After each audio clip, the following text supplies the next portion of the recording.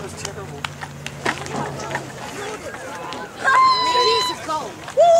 Where's the guy with the camera? You gotta have the post-game interview.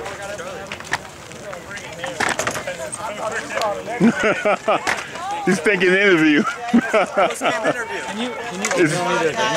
Huh? Can you email me this game winning chance or no? Wait, say it again? Can you like email me this game winning chance or no? I can.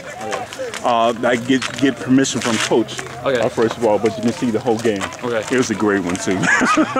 What year are you? I'm a junior. Are you going to play in college? I'm trying.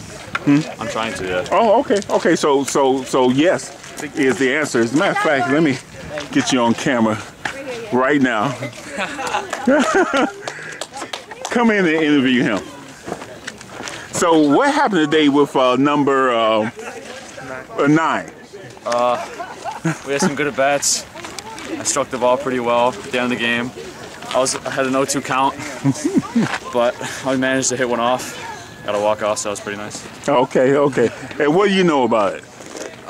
He's down 0-2, but he stayed aggressive mentally in the box and was able to get us that winning run. All right. On 3, get together. Go Cyclones. 1, 2, 3. Go Cyclones! Woo!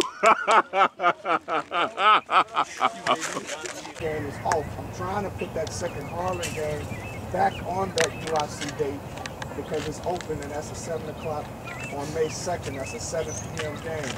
So it's always moving parts. That's why I'm begging for the communication. I have to have it. Right now, if we don't have that game, we do have practice tomorrow.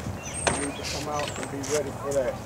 We have to be confident and become confident in playing whatever position you get put in. Hey, yesterday we had the little infield practice, right? So you guys begging me to hit me one, hit me one, hit me one, hit me one. And I was hitting them little slow rollers too.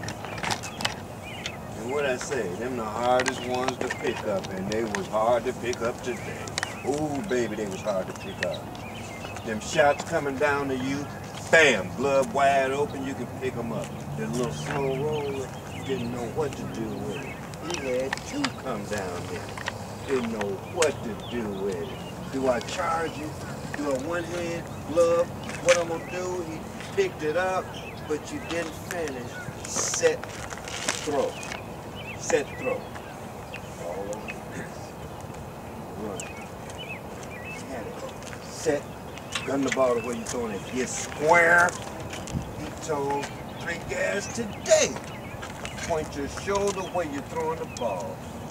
You're open, the ball will go in. Wheels Rizzo. We had guys over here on the bench. Can I run for him, coach? Can I run for him? Nope. I don't think that coach over there gonna let you run for him. Yep. That's right. And I told them guys on the bench, I say 3 pitches coming down and he's going. That's what happened.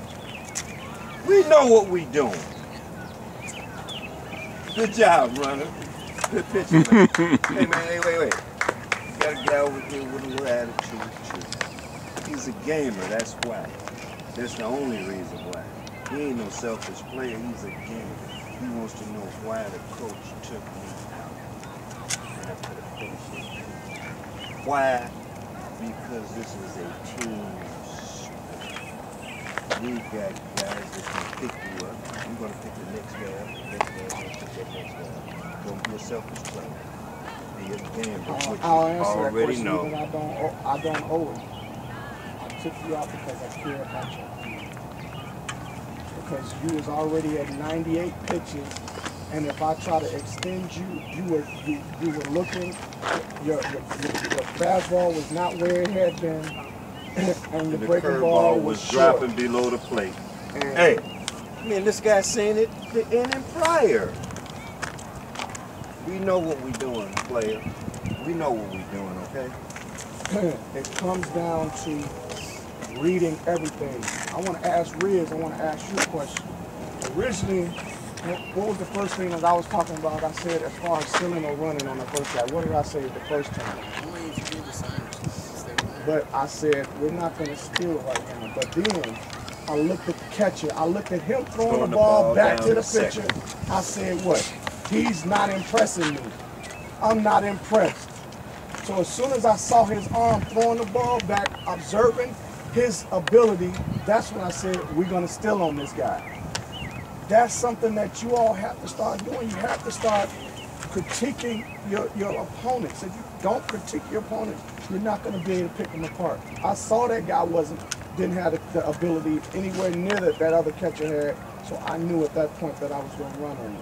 He threw 3 balls, and they all went over the second baseman's head. They went into center field. We know what we're doing, fellas. You all just do what you do. I got 3 things. One, play where we had the brain fart, the entire infield, and we let the runners run around on us. That's something we all have to pay attention to, not just the pitchers. So the middle infielders, you got to be talking. Third base, you got to be talking.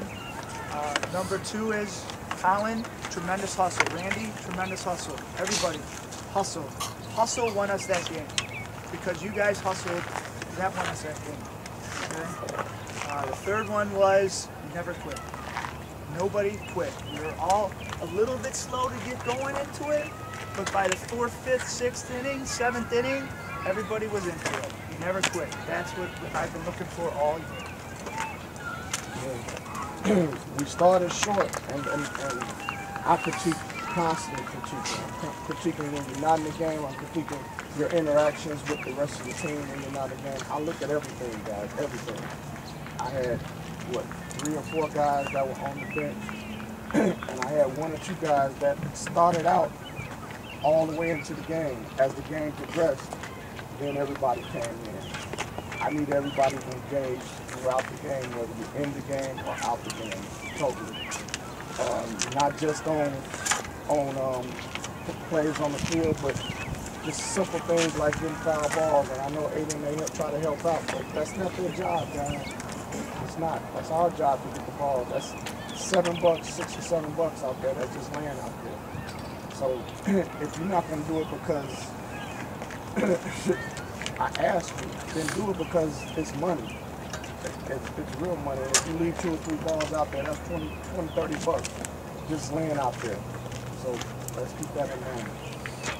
Look for a text tonight. Otherwise, what I need you all to do is to come game. I want you to come game ready. I want you to have green jerseys, short sleeve, green, the white pants with the green piping. I need you to have that with you tomorrow, clean, in case we end up getting something during the day where we end up having to travel. It might happen, so keep that in mind. And make sure we get all the stuff to the We got to get drinks, water bottles, coolers. Nobody leave without grabbing something. All right! Cyclones on 3, family on 3. 1, 2, 3! Cyclones! 1, 2, 3! Okay. And folks, here we are with the head coach at CHSAS High School. And a few words, Coach. Just wanted to talk about the game really briefly, and I winning pitcher today.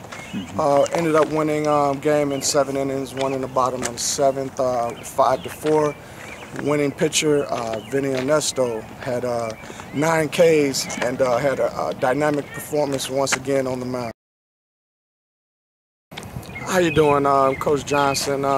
Here at CHSAS High School, Agricultural Science. Just finished up a game with against Curie, conference game, our second conference game against them. We pulled one out yesterday, and today had a dynamic performance by pitcher Vinny Ernesto, who had 9K's, won the game 5-4. Great performance, great command on the mound.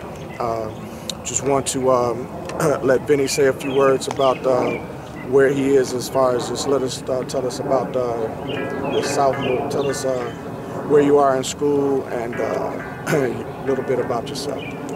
Time. Now slide into the picture with Coach. Well, how you want to do it? Yeah, you can go to him. And a little bit more and go.